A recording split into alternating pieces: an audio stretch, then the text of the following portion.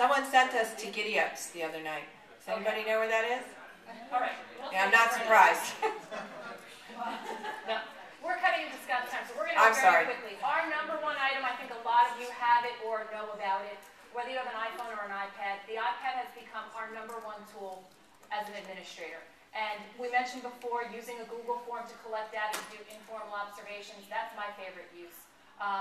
We have a student management system called Genesis, and we can access that on the web instantly. So to look a kid's picture up or demographics of any kind, we use the iPad for that. Yeah, not that we would ever have students walking down the hall who wouldn't give you their names after you just saw them, smear paint on your walls. You can stand there with your iPad and find out who they are. It's also great for administrative walkthroughs. We've kind of redesigned our observation and evaluation procedures.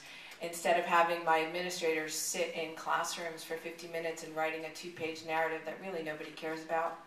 Sorry, Mr. Superintendent, but it just wasn't being productive for us. So what we do now is we have iPads and we walk around, and with 4 administrators and 200 staff members, those 4 administrators will be in every single classroom 2 to 3 times this year on a 10 to 15 minute walkthrough with their iPad, using that Google form, typing in a couple notes, having it onto a spreadsheet, so at a glance we know what all of our teachers are doing, how many times they did it, et cetera, et cetera. And they're sharing it's working out well. So it's, and it's nowhere near as heavy as the Royal manual typewriter.